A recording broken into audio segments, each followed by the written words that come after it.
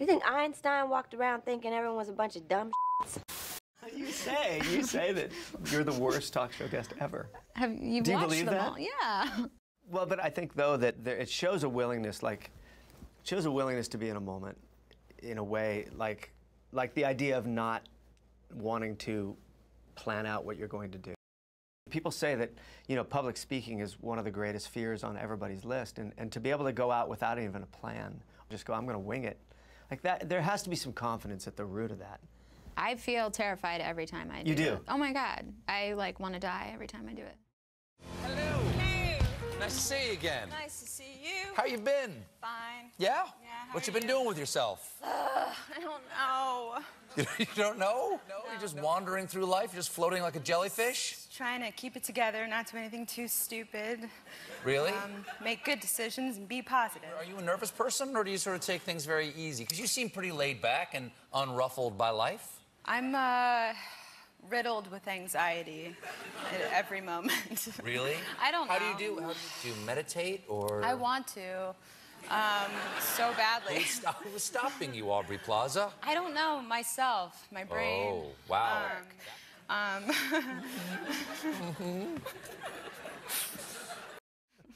Those kind of situations go against like every instinct in my body to like retell a story and act like it's the first time I've told it, but like make it seem spontaneous. Like there's just something about it that like it's like a weird like thing where my body's like, cannot do that. And I just like end up, I don't know. I just have to like find a way to have a real moment.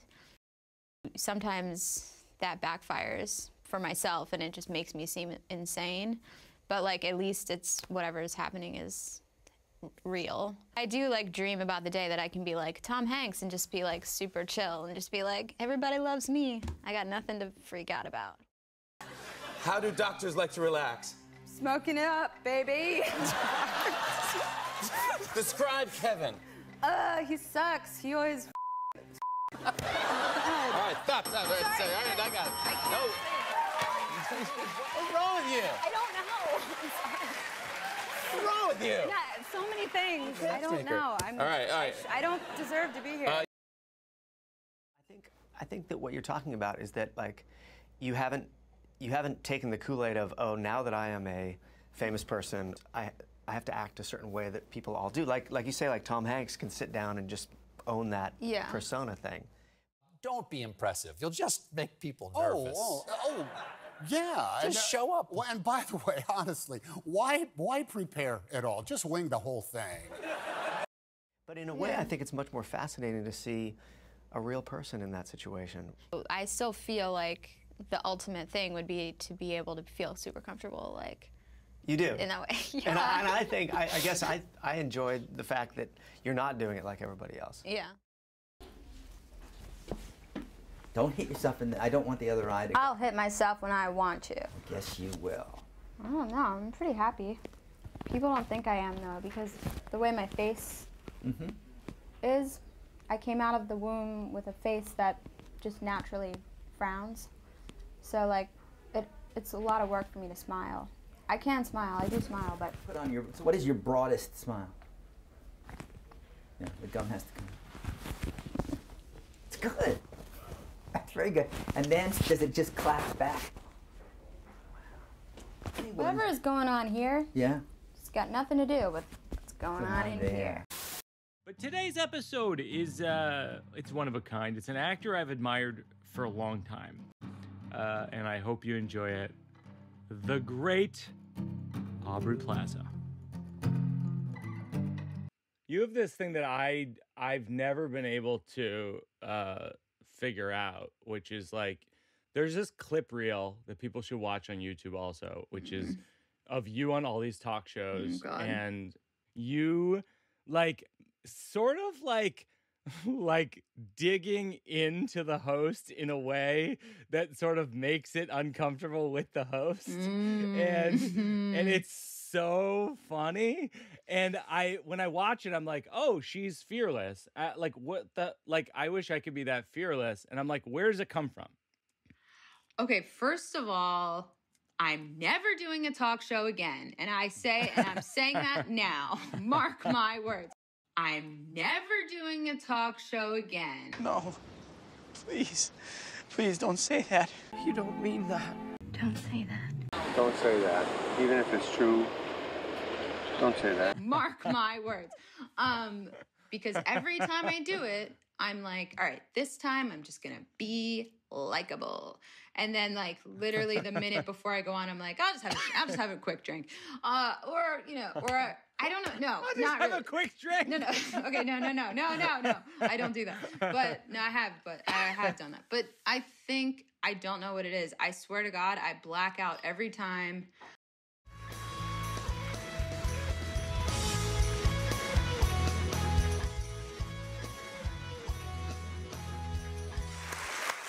You're going to Hollywood. Very good. Are you single, dating? Tell me about that. Oh, I don't date. You don't date? Okay. No. I'm too awkward to date, I think. I'm kind of like all or nothing, you know. Either Well, that's good, I guess. put a baby inside of me or leave me alone. Really? That's quite an option for that first date. Yeah. So And I eat too fast. And you eat too fast. Oh, I would eat really fast, and then they just to get the date over with? I don't know. Yeah. Well, technically, I've been in a 10-year relationship with someone. Yeah. Actually, I dated the Swedish exchange student. Right. Then he went back to Sweden, so we technically never broke up. Oh, so legally you're still with this guy? Legally, in my brain. I emailed him. I hadn't even really talked to him. I talked to him once since we dated when I was 16. Yeah.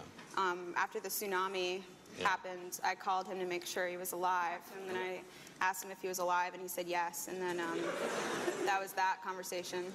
Yeah. Okay. And then... Well, it sounds like a real promising relationship. Yeah. Wait, so we were talking about talk shows, Okay, and so you're talk like, shows. the moment before you go on, you're like, you just throw the script out the window. I don't know. Like I said, I feel like I black out every time. I have no plan. There's just something about the pre-interview, because you've done them, so you know, like, that there's something about the pre-interview thing where they call you and they're like, they have that conversation and then they record it and then they're like, and then you said this. And it is kind of like doing stand-up where you're like trying to kind of hit the jokes or something, but there's just something so unnatural about it that I think I tend to like, I lash out. Aubrey, we're big fans of... One tiny pea from my dress. Oh, a little bead came off. Yep. Rip another one off for Andy. I think it's the least you can do. That you're friends with the Jonas Brothers. I don't know if they would consider me a friend. Oh. But I consider them my friends now. Well, tell me my sister, Renee, is a huge, huge, huge Jonas Brothers fan. She wanted to go to Vegas to go to their concert. How old is she? She's 23. Okay. And just curious. We all have interests. I don't know how to deal with it, but I honestly, to be really sincere, like, every time I do them, I'm so nervous. Like, I'm so scared. I hate it. Yeah. And every time I do it, I'm like, I'm never doing this again. Why are you making me do? And then I'm like, I don't have to do this. It's like I go down a shame spiral where I'm like, what am I doing? This isn't why I do anything. This is like bullshit. And like, I'm like, I just go like, it's so self-involved, but I just go into like, and then I think like my way to deal with that is to like, I don't know, just fuck it up, or I don't know. I've done some animal stunts. Like, what do you mean? Like, what animal stunts? Like, I did a horse stunt where I'm riding a horse bareback. But let's just say... Do you ride the horse through a car wash, is what I'm asking. I'm naked on the horse. What? No, nothing. What did you say? Nothing. Wait, so you're both bareback? We're both bareback. The horse is riding me. I mean... No. I want to hear about the naked horse riding, and he's telling me to rap. Hey, everybody calm down.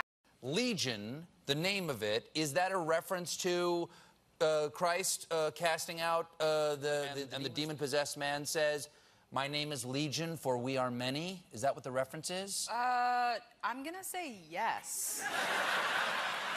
About Ned Rifle. Do you know what we're going to see? You're gonna see me playing a family stalker. Yeah, it's a wild ride. Y'all should really get on board, and I'm just like in one of his movies. It's like a weird fever dream. Good for you. As is this. All right. I hope we run into one another somehow. Yeah, I'll see you later tomorrow. Yeah. I'll call you. That's it. Thank you for watching.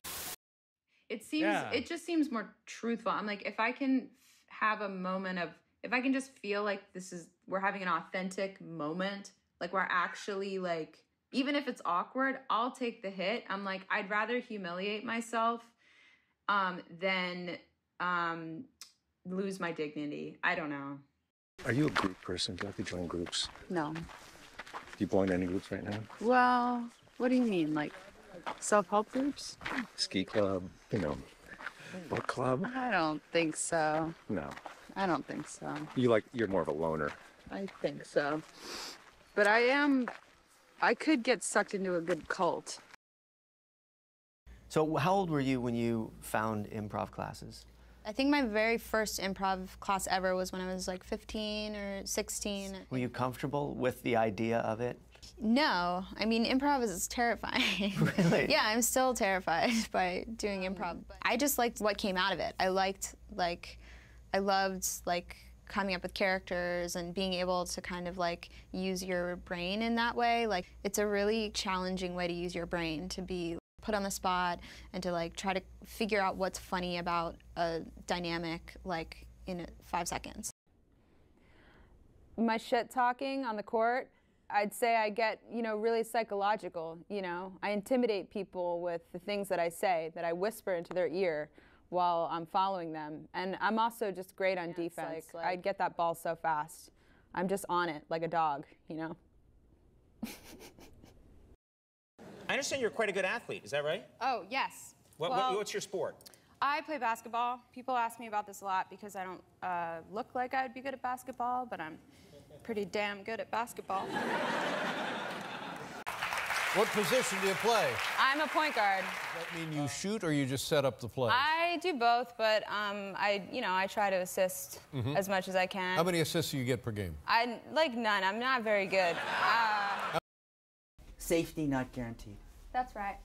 Your movie. You dominate it, Yeah. Mark Duplass, Jake Johnson, any of this. Who's the first person that's on? That's me. It's you. You play in it. I play Darius Britt. She's an intern at a magazine in Seattle, and intern. That's right. Intern. Parks and Rec. I only accept roles where I'm an intern. That's where I feel most comfortable. Yeah, but it's all right. Also, when I'm like 50 and I'll be like the intern. I see what you're saying. The thing about me is that it looks like there's just a storm brewing. It's a smoke and mirrors. It's an illusion. There's nothing happening in here. I know nothing. I have terrible taste. I'm not actually that smart. I don't read books. I see Nicolas Cage movies. And We have this thing in common. We both had medical issues when we were young. Oh, really? You had a stroke when you were 19. I had cancer, bladder cancer, when I was 19. Oh, wow. I had like some success early in my career, and I think part of it was like, I was like, oh, I might die, so I got to figure this out fast. I got to figure this out fast. Totally. It changes your perspective because you're like, oh, nothing matters. Great. It's like getting hit by a bus. It's just shit can happen. So what are we doing here? I don't know. So we're gonna make small talk now while the credits roll. Oh, okay. But seriously, I am pregnant, and it's not going well because it's Ryan Gosling's, and no one knows. But so don't tell anyone.